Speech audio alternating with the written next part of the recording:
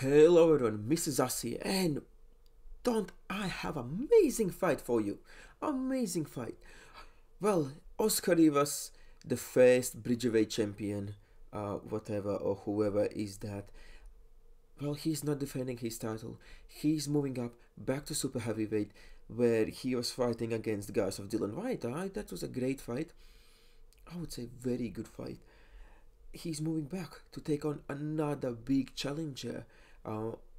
In terms of body stature, yeah, a tall guy, a big boy. So yeah, guys, interesting fight. I would say amazing fight. As Oscar Rivas is a short guy, he always fights tall opponents, and for him there is no choice of just going in there and look for that big KO, because he's not gonna outbox his opponents. But now Efe Ajagba is a tall guy, 6'6", very masculine, power punch. You could say he's power puncher. He cannot really box. He's lacking in the boxing department, because even though he has a strong jab, he cannot move around. He can't really move around. He's lacking on the footwork. He's lacking on his jab. Yeah, so his style is just power punching, looking for those big KOs. And it's fine, it's absolutely fine. But now we have two guys, they both have aggressive styles. So no one is playing the B side. They're both there to get the knockouts. Both of them have a stamina issues, like on later rounds. So they're both pushing everything out in first rounds. Oscar Rivas, he has no choice but go and fight and look for the KO. And Efe Ajagba, it could be an easy fight for him because he's 6'6", just to move around, use his jab. But problems there. First of all, he cannot really stay behind the jab, and second of all, he cannot move backwards. He does not have the footwork or the skill to do that. He cannot run around the ring. So it's two guys, short versus tall. Both are going to be meeting in the middle of the ring and just giving it all and looking for the knockout. That's it.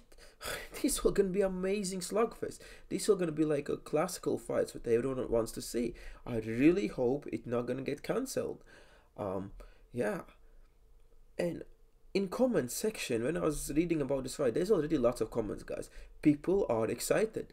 I think this is kind of a Ajagba's comeback fight, and he's looking for someone who has a good record, who's a tough opponent, but at the same time, he can compensate for the height and have as much as advantage fighting someone.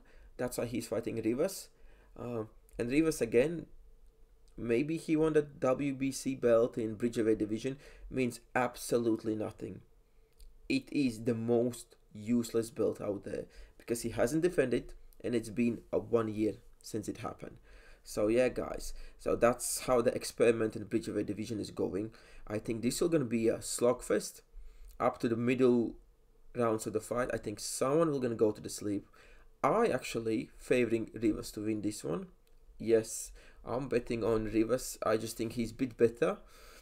Even there is a large height difference, I think Rivas is better, and he can be able to withstand Ajagba's attacks, because that's what Rivas is doing. He has the same game plan for every single fight. He's short versus tall, and it's quite difficult to fight a shorter guy who's actually good at his craft, and I would say Oscar Rivas is quite good at his craft.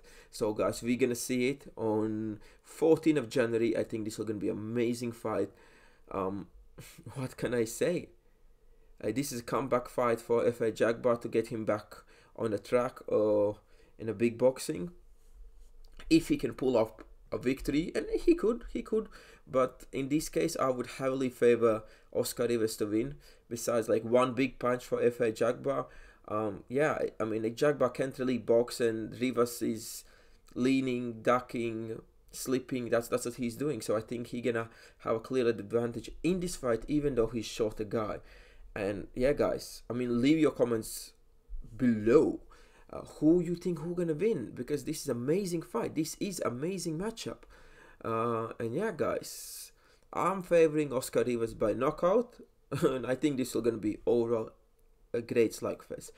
So guys, leave a comment, leave a like, subscribe, and Mrs. Us out.